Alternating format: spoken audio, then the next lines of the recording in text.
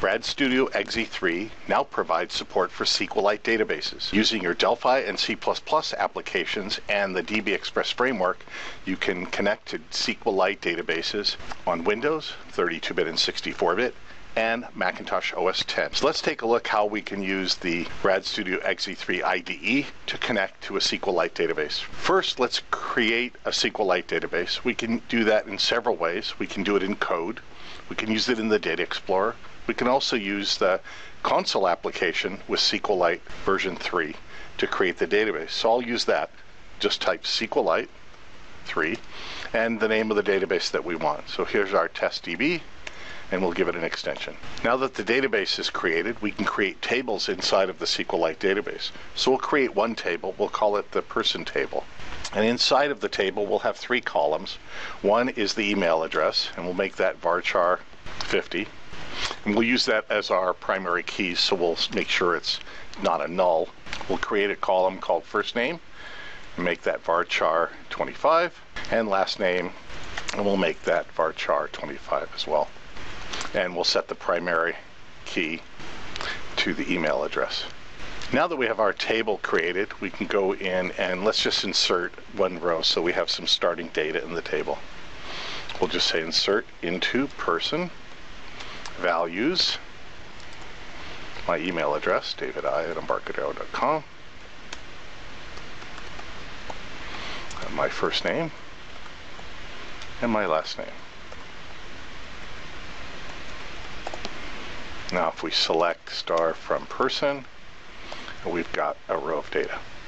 We type .quit, and we're out of the SQLite console application. Let's go to our IDE. We can start a new project, file new. We could use VCL or FireMonkey, Delphi, and C++ applications to connect to a SQLite database. So let's go and create a FireMonkey desktop application, HD. Let's put down a SQL connection component. And over in the Data Explorer, I'll create a connection, SQL test. Let's go and modify that. Test db.db. We can test the connection. And you could give it a username and password if you want to. And let's go and use that connection for SQLite. It's called SQLite test. Let's go and make sure we can connect to it. All right, it's connected. Let's put down a SQL query, and we'll connect that up to the SQL connection. And we'll have as our query just select star from person. We'll put a dataset provider so that we can provide the metadata and data to a client dataset to have an updatable database. So let's connect that to the SQL query, and let's put a client dataset, and we'll connect the provider, and we will activate it so we can make sure we're getting the data and metadata. And then we'll right mouse click and bring up the LiveBindings wizard. So we want to create a grid and connect it to a data source. So we'll just use the T-grid, and since I already have an existing data set, I'll use the client data set, and let's add a data source navigator.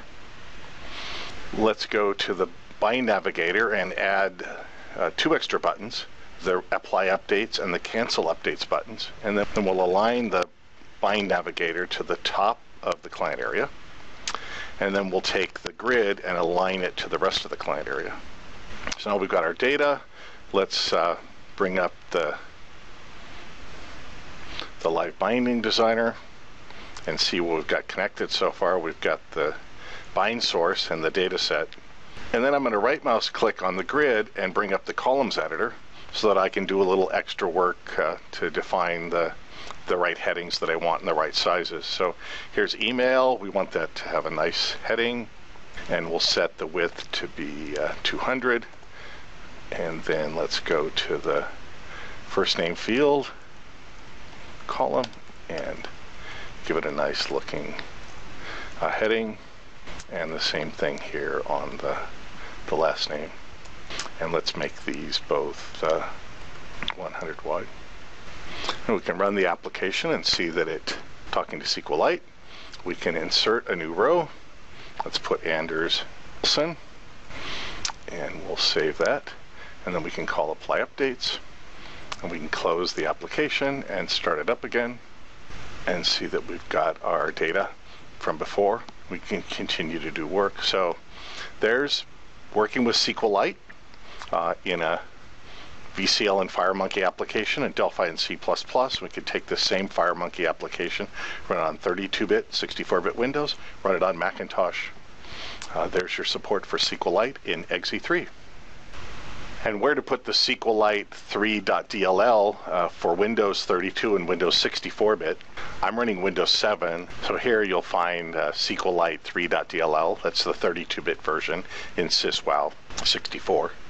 And I've got the same SQLite 3. This is the 64-bit DLL is in System 32.